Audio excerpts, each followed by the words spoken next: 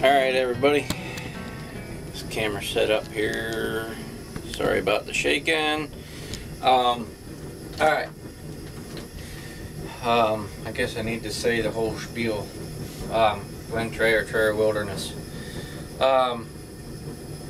So those of you who follow us know that we're working on our house, trying to get it up, get it sold, get it all finished off. The steps going up to the upstairs is what I'm working on somewhat today. What I was doing is the handrail is going to be made out of the pickets, and everything are going to be made out of this 1/2 inch square stock, solid square stock. Every other picket is going to be made or have a twist in it, kind of like I don't know if you can see this or not, kind of like that. Hopefully you can see that in the camera. I can't tell. This is no camera in it. Yeah, I can't see what I'm videoing. But so every 6 inches is going to have a twist in it like that, and it'll be every other picket that'll have that twist. Let's see. So what I was doing, Tammy always gets on me about not making videos about stuff I do, and I should do that. I get to doing stuff and going, and I don't think about video, and I'm just like, get it done. And I need to start making more videos. So I was out here working on something. I was trying to come up with something that I could twist, make my twists after they come out of the forge, go on here into my vise, that I can twist and do it quickly. I have this, it's just an old pipe wrench that I welded a handle on that I can go like that, but it gets a little, when you're pulling it out and stuff, I don't know. But so a friend of mine owns a stump grinding business, and when I say stump grinding, it's not just a little stump grinder. It's actually a remote control thing. This thing is huge. I mean, you can take a stump like that down. I forget what it is. It's in minutes. Like down, roots, everything, and I don't remember what it is. It's like 15 minutes or so. I helped him out already. It's incredible. But this here is one of the pockets that the stump grinding teeth go into. I'll show you one of the teeth here. This is one of the teeth. Hopefully you can see this. That's one of the teeth. Fits in this pocket, and then that there spins around, and it tears up the stump. I mean, the wheel on this thing's like huge. It's not, like I said, it's not a little piddly thing that you rent at some rental store or something. It's pretty cool.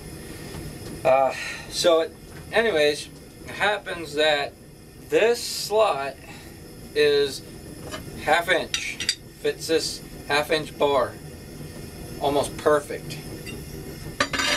So what I'm going to do, I'm going to clean this up, dress up these edges, and then I'm going to take and weld on the side some handles like that, so I can put, show you this, so I can put a bar in my vise. I'll be able to drop this over the square stock where I need it to go.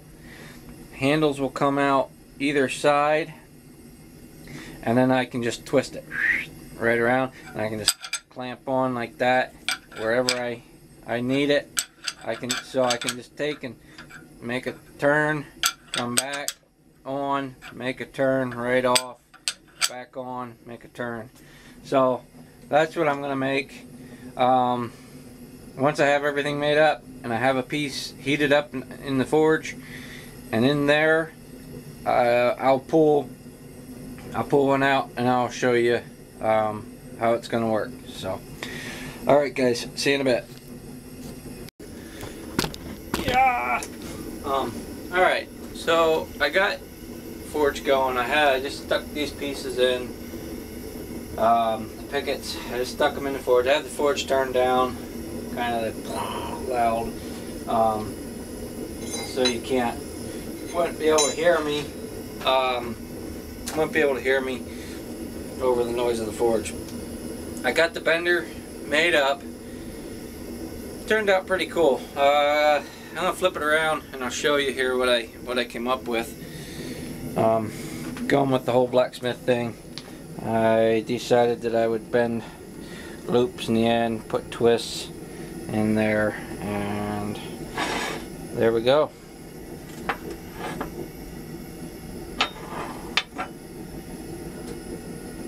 So that'll come over here. I'll actually put it this way. And I have marks. I don't know if you can see that mark or not, but that mark, I put that mark on there so I know the distance between here and here. I can drop it right on there and twist it. I'm using my, turn the camera right way. I'm using the clamp off of my drill press that I can run my bar right in against there, and I know that's exactly where I need to be to lock it in the vise. I did make a mark here. I wouldn't have to do that, but I think this will make it a little faster. I can run it right in against there. That's my stop, and then I have my mark here that I can put my twister on there, and there we go. I have 46 of those to bend, or to twist, put twists in. I have a total of 90, I think it's like 91 of these pickets that I gotta weld up and make the whole frame. So I wanted something, try to make something here that's a little bit faster. Hopefully this works. Yeah, so once these heat up enough, that one actually looks like I could put it in. Maybe I'll put that in the vise and show you how this is gonna work. Alright, there's that. We're gonna see, hopefully you can see this. We'll be able to see this okay. There. Okay. Alright. Get this out. Grab my glove that I can grab this. Alright, we're coming out of the forge. We're going right up against our thing there, our vise. Clamping that. Putting this right on that spot. And we're giving a good even twist. That's one twist.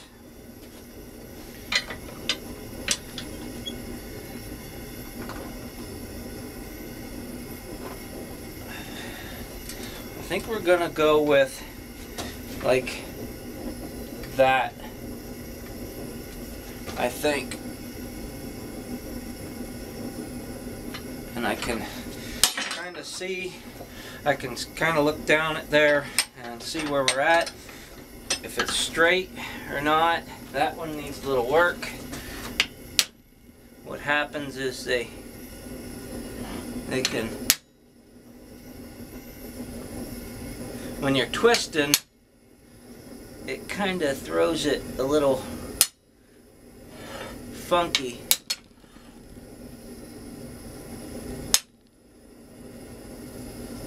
But, alright, there you go. There is that. Hopefully you can see this. Alright, there's the twist. And that's what I'm gonna do to all of them, 46 of them. So I'm happy with that bender. That bender worked out, or that twister, that worked out pretty slick. Like I said, I had to stay with the whole blacksmith thingy, and put twist loop on the end. Then I can hang it too, so make it all nice and purty. So, all right, guys. Well, I gotta get bending or twisting. So, hopefully you enjoyed this. If I come up with some more stuff, I'll let you know. All right. Catch you later, guys, and God bless.